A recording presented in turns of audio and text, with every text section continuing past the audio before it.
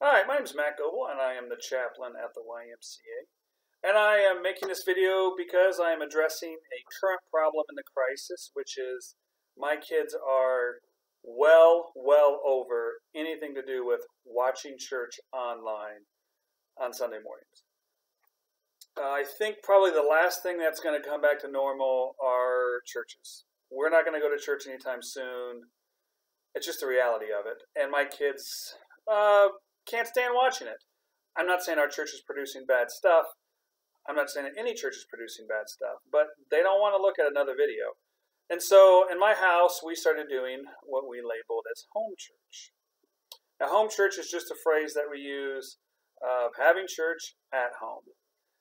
And I wanted to give you some tips and tricks and then tell you some of the problems that I've already faced with it. And I think there's going to be some pictures and a PDF or two that come along with this video to kind of go over what I said, but also kind of show you what actually happened. So, quick home church agenda.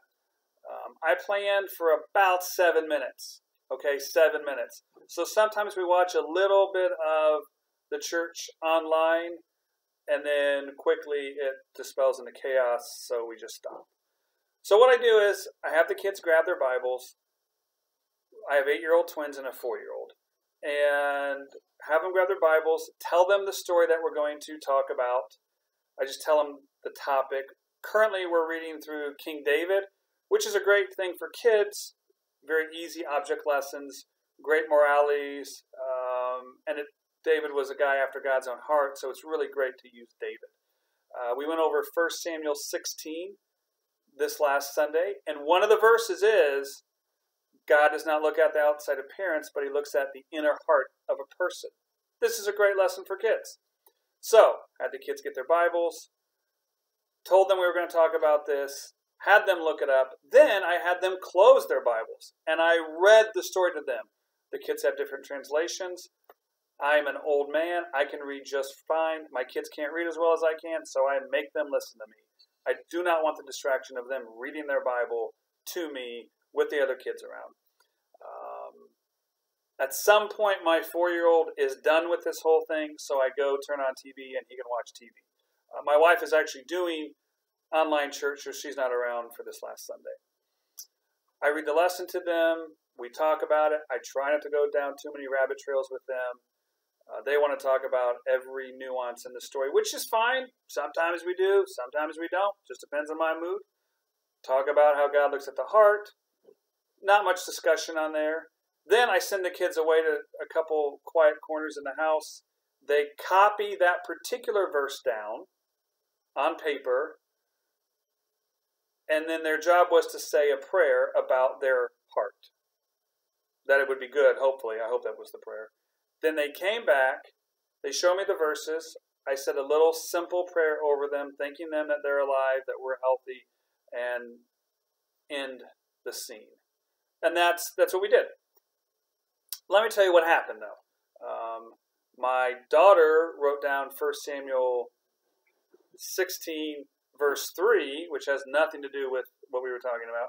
My son wrote down 1 Samuel 17, verse 7, which talks about Goliath, which has nothing that we were talking about.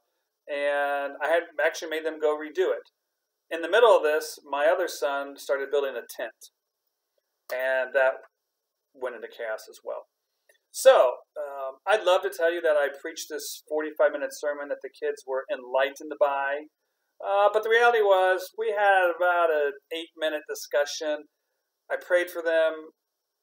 Hopefully they prayed for themselves. It set me up as some type of spiritual authority. You know, giving them some type of nugget on Sunday morning is good.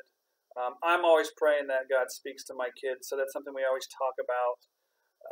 But it wasn't eloquent at all. It was definitely kind of tumbling through. But we did it. And it only took a few minutes. It was good. And frankly, I don't got much else going on right now on the weekends. So, just want to give you my thoughts on home church for your kids. Again, I think there's a PDF with this video. There are a couple pictures that may get put online with this video.